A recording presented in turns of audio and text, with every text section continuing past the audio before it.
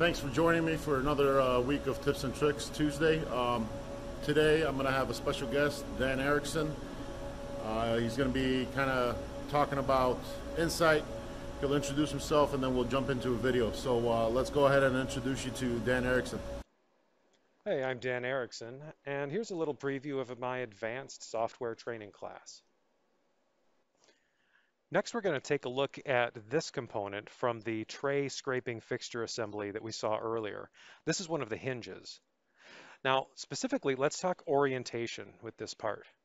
Now, in the default orientation that it comes in at, if we slice this, remembering what we talked about earlier with respect to the strength of layer adhesion as compared to the strength across layers, consider that this part is going to be loaded through these holes and pulled apart from each other.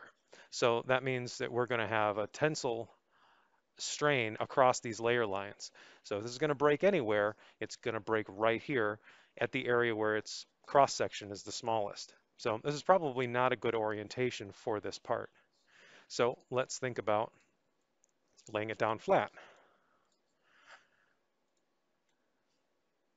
Okay, now in this orientation, we have a similar issue. The shear being pulled on these pins is pulling across the layer lines, true, but because of the shape of the pin, it would tend to force these layers apart. So again, if this part is going to break when printed in this orientation, it's going to break here, and that happens to be an area with pretty low cross-sectional area. The other thing is, in either of those orientations, these holes will require support, or they'll need to be drilled out if they're going to be fit properly for pins.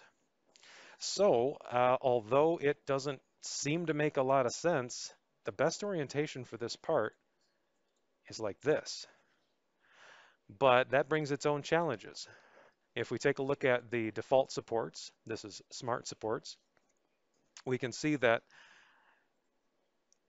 first of all, there's a lot of support material here. Almost every single layer will involve a transition from model material to support material, and that's going to add some build time like we talked about earlier. But because of the way that the support wraps around the part, this is going to be really hard to remove by hand, so this part's going to have to go in the tank. But more importantly, the support structure doesn't add much in the way of stability, or really at all. So as this part's being printed, it may wobble around a little bit, and that's going to affect the surface finish. Or, worst case, it could cause the part to tip over and fail.